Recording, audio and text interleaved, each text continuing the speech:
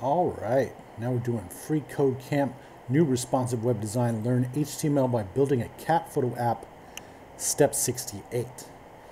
So all pages should begin with this doc type HTML thing.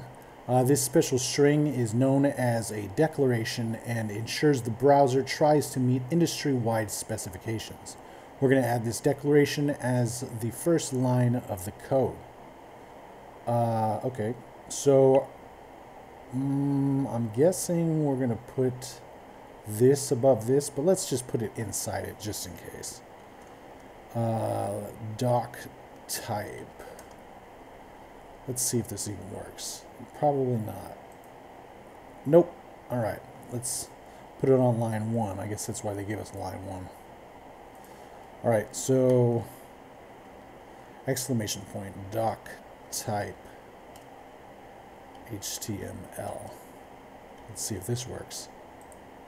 All right, there we go. Let's submit it. And now we're on step 69, and we'll see you next time.